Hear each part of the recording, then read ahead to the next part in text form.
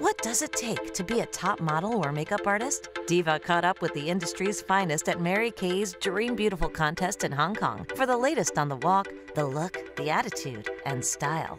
3 items that every woman must have in their makeup collection. Mascara.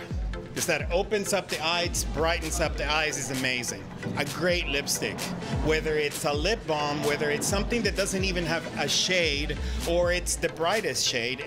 And number 3, sunscreen. You can use things that actually will protect you for the sun, will maybe correct your skin a little bit, will give you a little bit of shade, a little bit of color. So if you're keeping quite a simple outfit, it's nice to add something to it just to give it a bit more character. But the key thing to remember is, if you're going for a big statement necklace, don't add any earrings. You either wear a necklace or an earrings, or vice versa, never together. It's nice to be important, but it's important to be nice. You know, you're allowed to be confident, you're allowed to be proud of what you do and come into a room and try to sell yourself, in fact, but have a good attitude. The model's got to give a little bit of themselves to the picture, and the photographer has to be sort of honest in return, and so you get a nice little dialogue that happens.